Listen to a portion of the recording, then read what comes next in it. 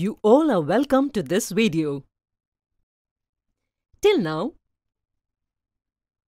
we have learnt about graphical and algebraic methods of solving linear equations in two variables.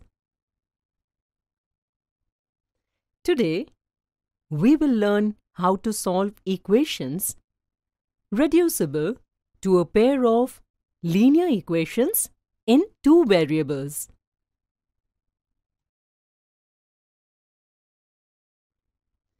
In your class, 5 boys and 2 girls do their homework together in 4 days, whereas the same homework is done by 2 boys and 1 girl in 9 days.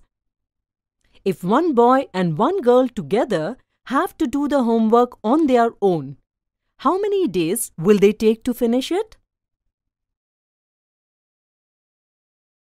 Can you write a pair of linear equation in two variables to represent this situation? Let's make a pair of equations. Let's assume that a boy takes X days to finish this work on his own, and a girl takes Y days to finish the work on her own. Hence, in one day, a boy finishes 1 by X amount of work, and a girl finishes 1 by Y amount of work in one day. Therefore, work done by 5 boys and 2 girls in a day. And we can similarly write the work done by 2 boys and 1 girl in a day. Now we get equations 1 and 2. Can you solve this pair of equations? If we write both these equations in the following manner, you can see that here we get a pair of equations, but this is not in the form of linear equations because in this the equation ax plus by plus c is not equal to 0, which is why it becomes difficult to solve this equation. So let us see how this pair of equations can be solved easily. In order to solve this type of a pair of equations, we can express them in the form of linear equations in two variables. To do this, if we replace 1 by x by m and 1 by y by n in equations 1 and 2, then we get equations 3 and 4. In this manner, we have expressed equations 1 and 2 in the form of linear equations. Now we can solve equations 3 and 4 by either graphical or algebraic method. Pause the video and try to solve this.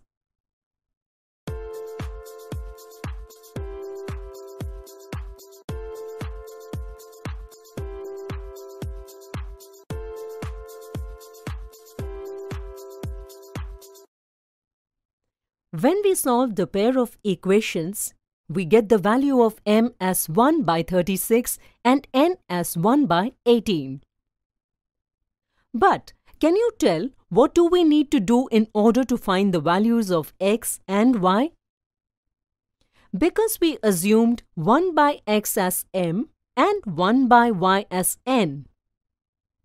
So now, when we replace 1 by x as m and 1 by y as n,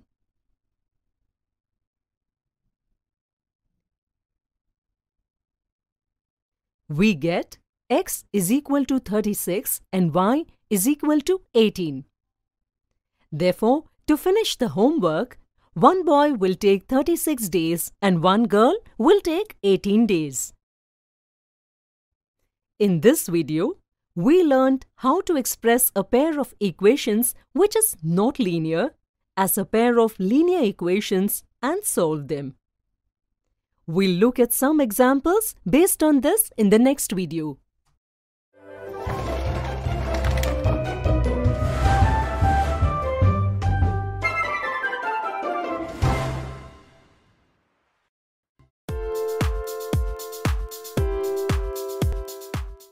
You all are welcome to this video. In the previous video, we studied how to solve equations reducible to a pair of linear equations in two variables. In today's video, we will look at some examples based on this.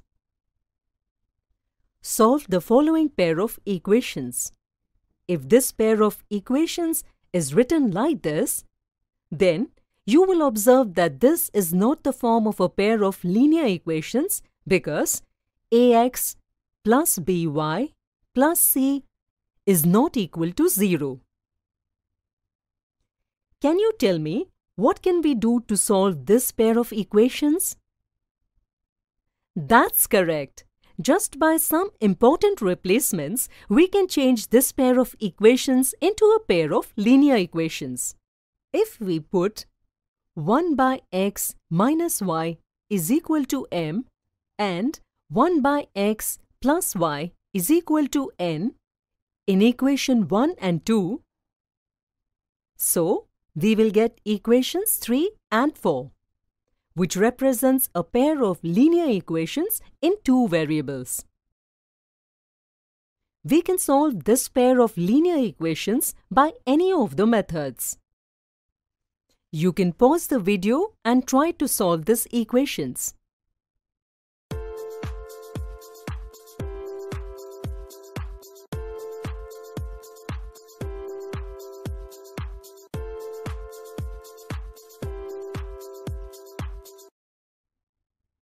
On solving the equations, we get m is equal to 4 and n is equal to minus 1. We replace m by 1 by x minus y and n by 1 by x plus y. On solving further, we get equations 5 and 6. On adding equations 5 and 6, we get x is equal to minus 3 by 8. Similarly, on subtracting equation 6 from equation 5, we get y is equal to minus 5 by 8. Therefore, the intended solution for the given pair of equation is x is equal to minus 3 by 8 and y is equal to minus 5 by 8. Putting the values from equations 1 and 2.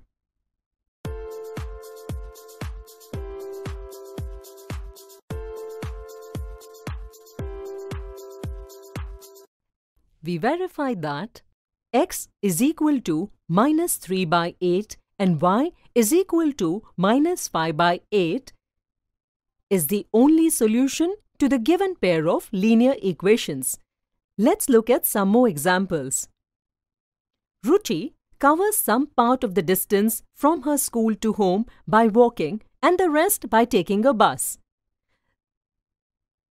The total distance is 14 kilometers. If she walks for 2 kilometers and takes a bus for the rest, then she takes half an hour to reach. If she walks for 4 and takes a bus for the rest of the distance, then it takes her 9 minutes more than before. Find the speed of Ruchi and the bus. Let Ruchi's speed be x kilometer per hour and the speed of bus be y kilometer per hour. We know that speed is equal to distance by time. Accordingly, time is equal to distance by speed. Therefore, according to the first situation, Ruchi will take 2 by x hours to walk and 12 by y hours by bus to cover the distance. This way, Ruchi will take t1 plus t2 is equal to 1 by 2 hours to reach home. This gives us equation 1. Similarly, situation 2 gives us our second equation. You can see that equations 1 and 2 are not linear equations.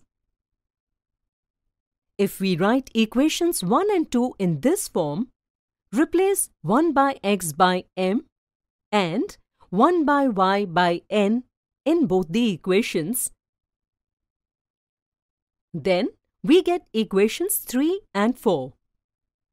By solving equations 3 and 4, we get the value of m as 1 by 10 and n as 1 by 40.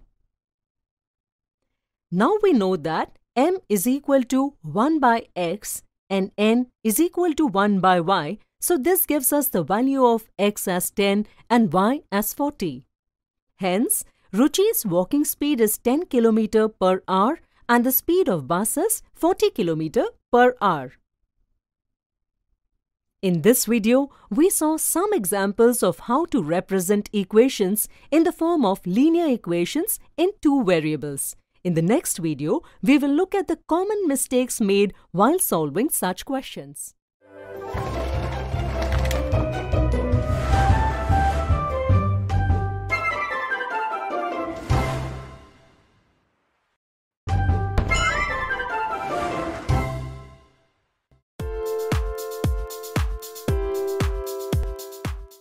You all are welcome to this video. In the previous video, we looked at some examples of equations which can be expressed in the form of linear equations in two variables.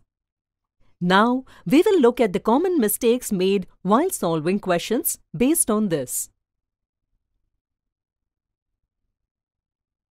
Solve the given pair of equations.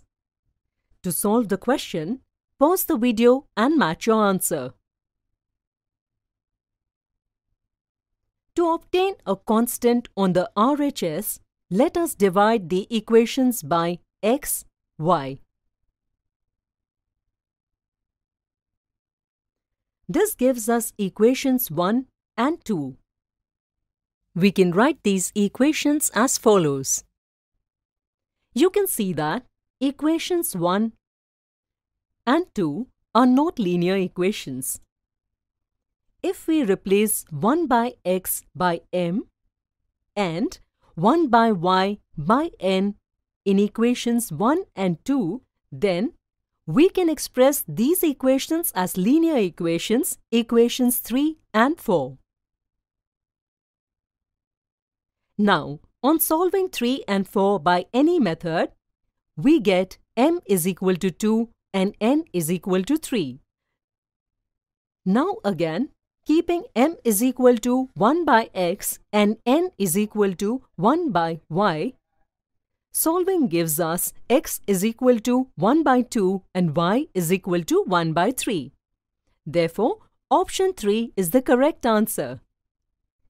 It was a nice try if you selected option 1. But this answer is wrong, because while solving the question, you got the values of m and n. But you didn't solve it further, and after taking these values of m and n, you selected the first option, then the answer is incorrect. If you selected option 2, then it's a nice try. But even this answer is wrong. This is because when you divide the equations by xy, you often make a mistake.